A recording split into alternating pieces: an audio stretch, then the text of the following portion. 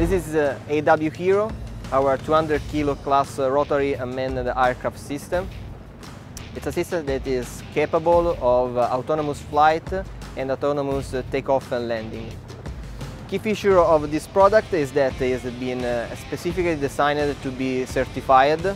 This means that we put in the product the required safety feature as well as the redundancy that are typical of the manned helicopter. And this is the only one in the world that can have this kind of feature. In this case you can see it in our maritime configuration. It's just one of the many configurations and the many payloads that we may implement and install on the aircraft. In this case you can see that we have a radar. It's a Leonardo made radar, Gabbiano ultralight, as well as an electro-optic infrared camera and the IS system as well.